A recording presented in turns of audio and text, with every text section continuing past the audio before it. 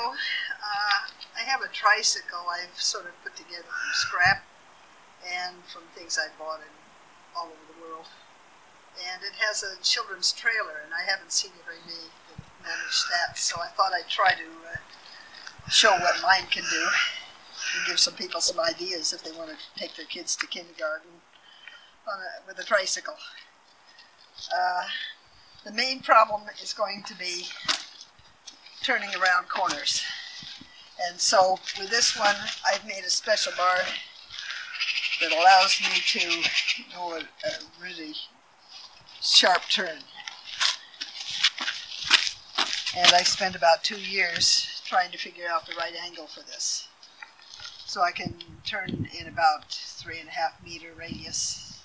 I had to make a really long toe post to make the bicycle work properly, turning both to the right and to the left.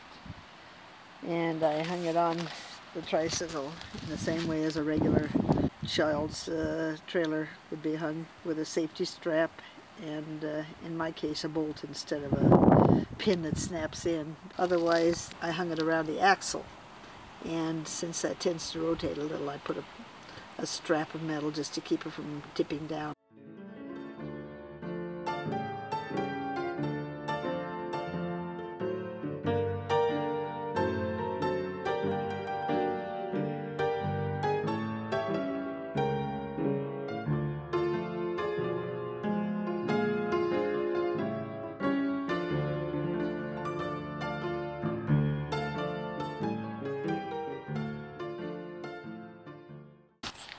I have 2 batteries, normally. One's 20 ampere hour and one's 15 ampere hours.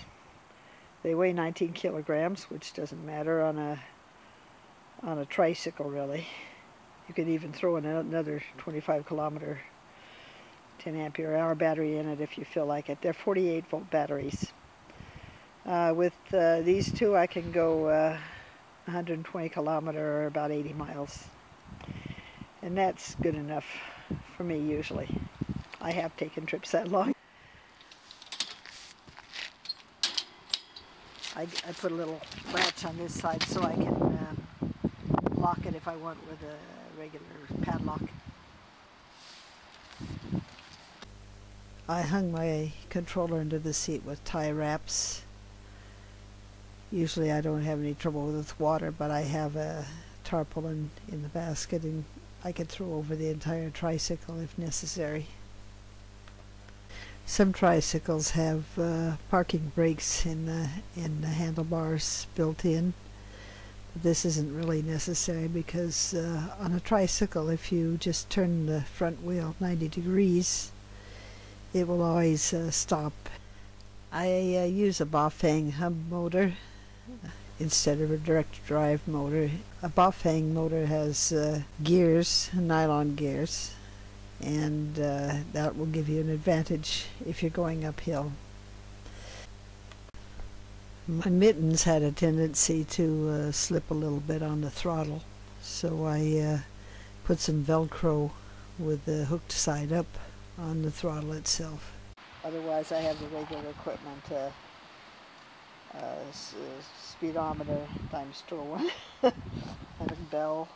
I have a rear view mirror, and that is really, really handy because I can see the cars coming up behind me.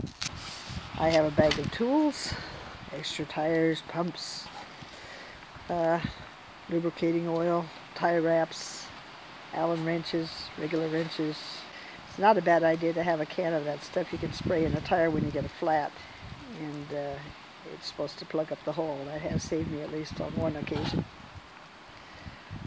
Otherwise, I just use horse bandage to wrap around the electronics usually. Right now it's halfway unwrapped. I don't have any fenders on the back wheel because for some strange reason, as long as I had the fenders on, they made a loud creaking sound, and when I got rid of the fenders they stopped. So I haven't had fenders for several years. I've had this tricycle probably about 4 or 5 years now. These baskets on the twin meridians, and this is a 24-inch, are enormous. and you can put in everything, including the kitchen sink, actually. This is the whole tricycle with a trailer. Once you've got the tricycle, all you have to do is find your grandchild, pack him safely into the child trailer, and you're ready to ride.